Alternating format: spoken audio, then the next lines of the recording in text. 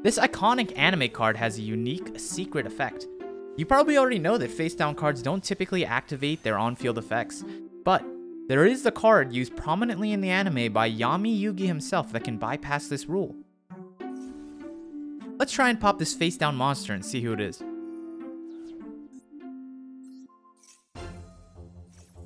In a simulator like Master Duel, we get this weird flip-flop dance before the card, Big Shield Gardna, activates its face down quick effect.